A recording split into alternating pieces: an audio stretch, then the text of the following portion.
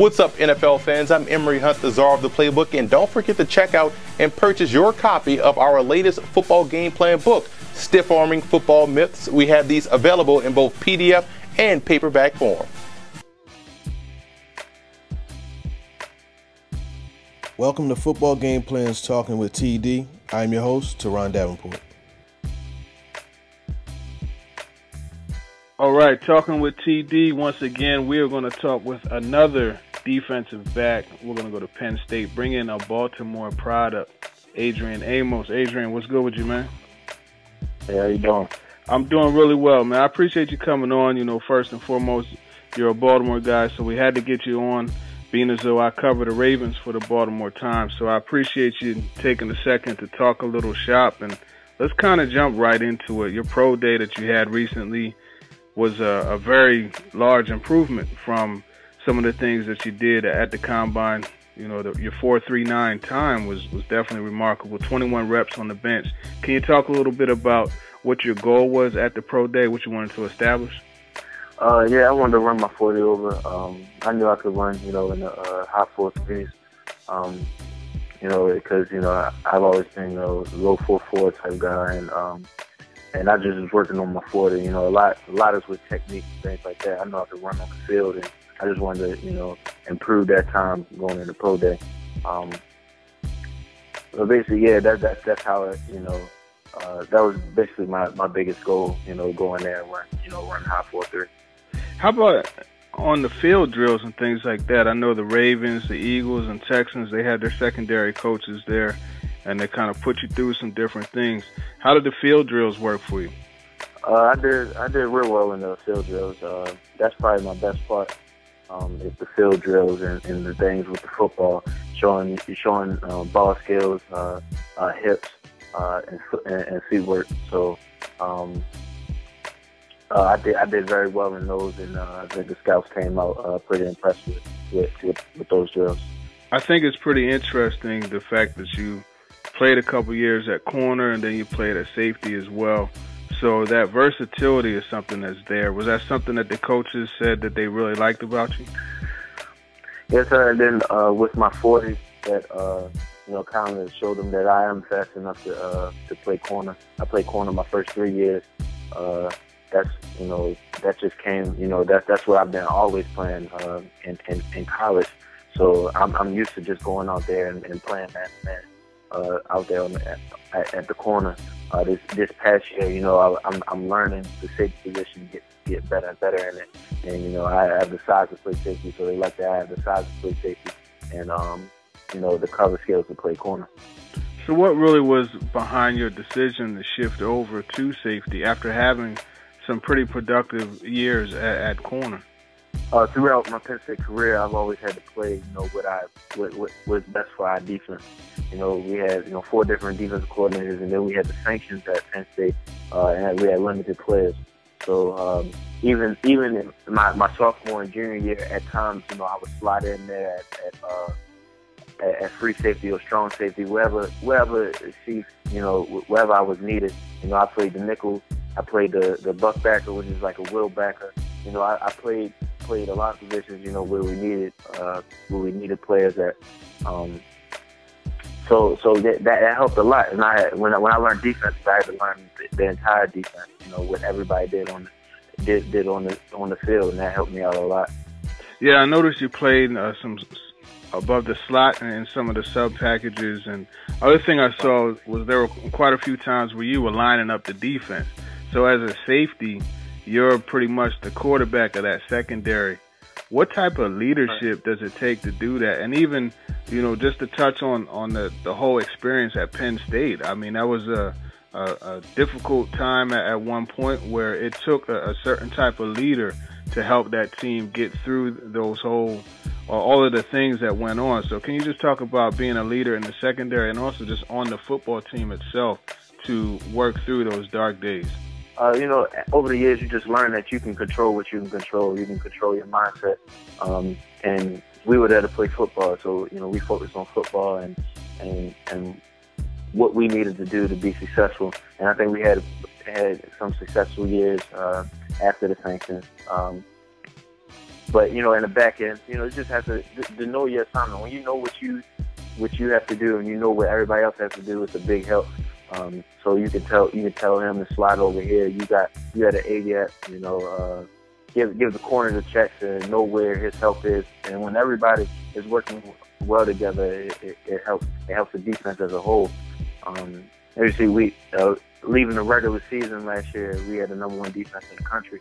And I think that's because we played well. We all understood the defense, and we understood, you know, our responsibilities within that defense. Nice. So yeah, I feel like we're leaders as a whole, you know, because we all, you know, doing our part and helping others where needed.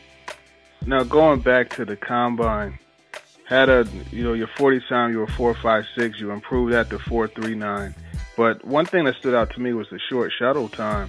You know, 4.03 seconds. It shows you have the lateral quickness.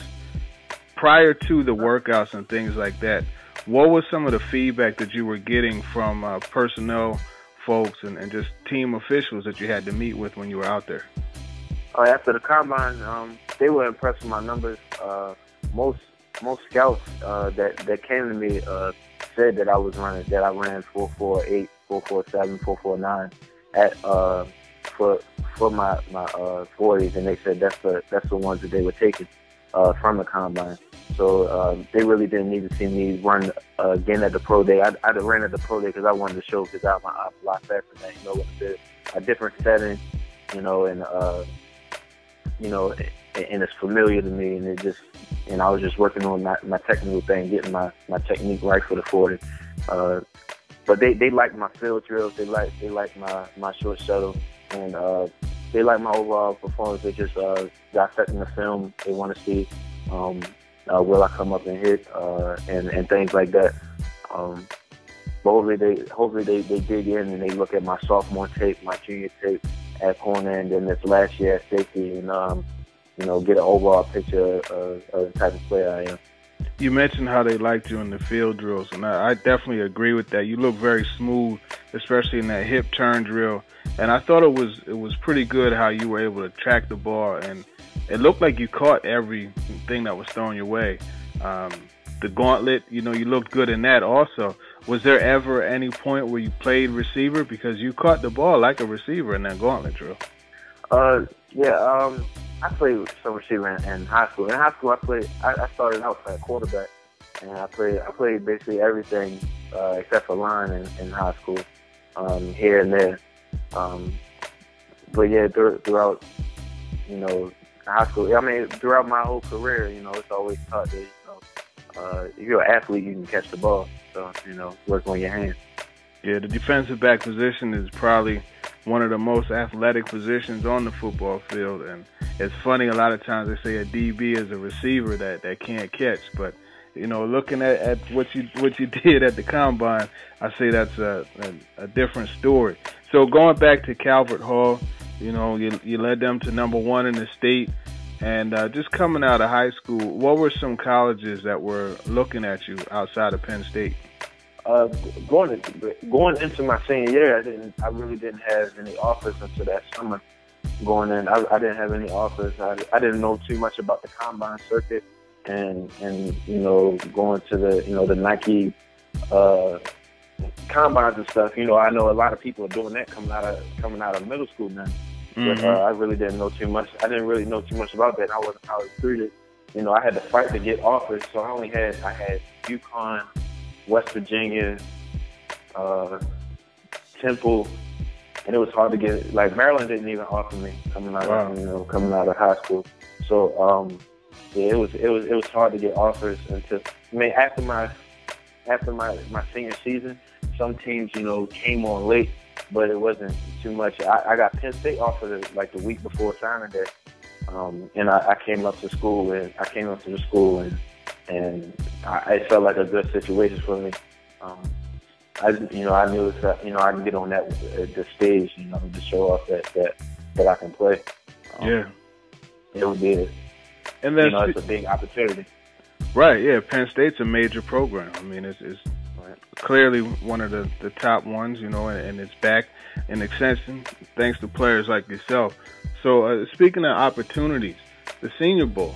I was down there, and I watched you in one-on-ones, and I was surprised by how well you were able to cover the receivers, and just looking at the guys that you had to go against. I mean, whether it be shorter, muscular guys like Ty Montgomery, Antoine Goodley, or a shorter, quick guy like a Jamison Crowder, or even bigger guys like Tony Lippett and Vince Mailey. What was it like going against those different guys, the different styles, and how did you approach covering the range of receivers that you had to go against in one-on-ones? Again, I feel like me playing different positions in college helped me out a lot with that, because it'll be like first at corner, I would play, first and second down outside of the receivers, doing the outside receivers, and they're usually the taller, bigger, stronger guys. And then I would have to, third down, play the slots, cover the slots, and press off anything on the smaller, quicker receivers. So I've had a lot of work with each type of receiver, every type of receiver. So, I was just used to, playing against the different styles and the different speeds and, different sizes. Now, looking at some of the things that people say, I read somewhere that somebody said that you don't lower the boom, and you tend to, once you make a hit, you kind of slide down and it ends up being ankle tackles. Now, me personally, I watched you make a couple really big hits, like looking at when you hit number 10 from Nebraska, and caused the interception on that post route, or even when you hit number 16 from Purdue on the tunnel screen. What's your response when you see something like that that's completely wrong about your hitting ability? Because I know as a safety, that's something that you have to be able to come up and support against the run. So how do you respond to those type of false accusations, so to speak?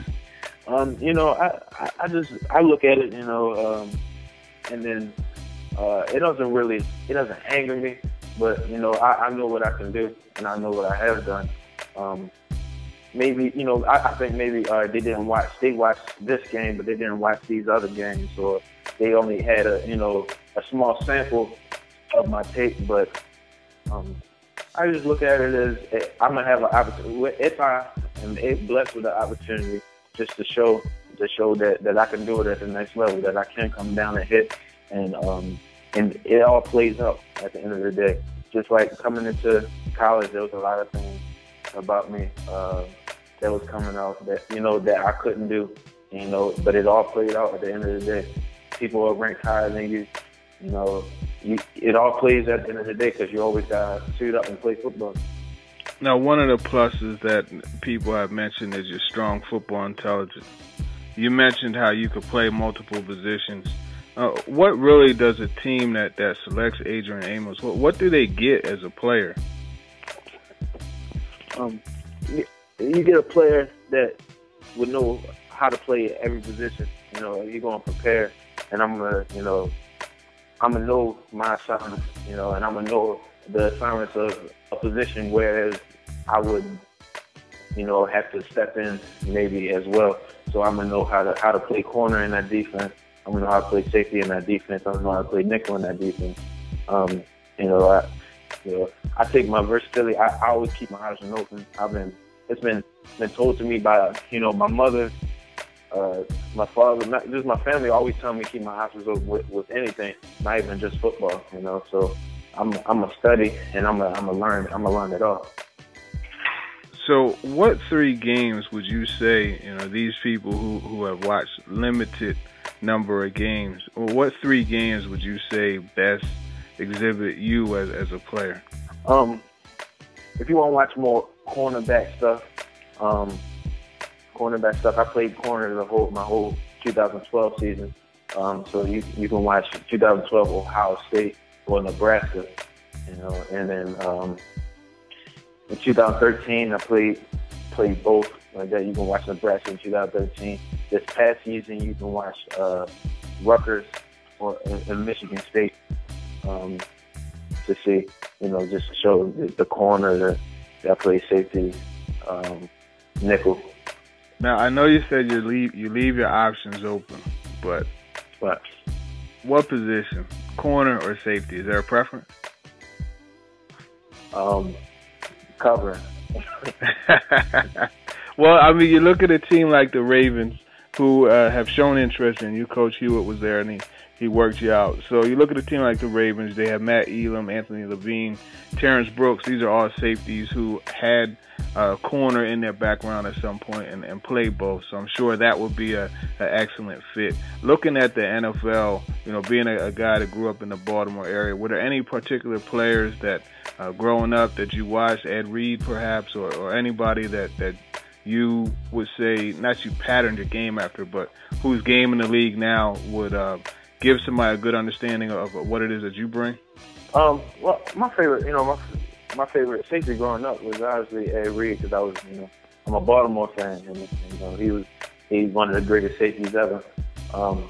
People I pattern my game around is like Eric Berry, for example. He played corner, he played safety, he played in the box, he played over the post, over the top, things like that. But one thing I want to be able to show also is my range at safety.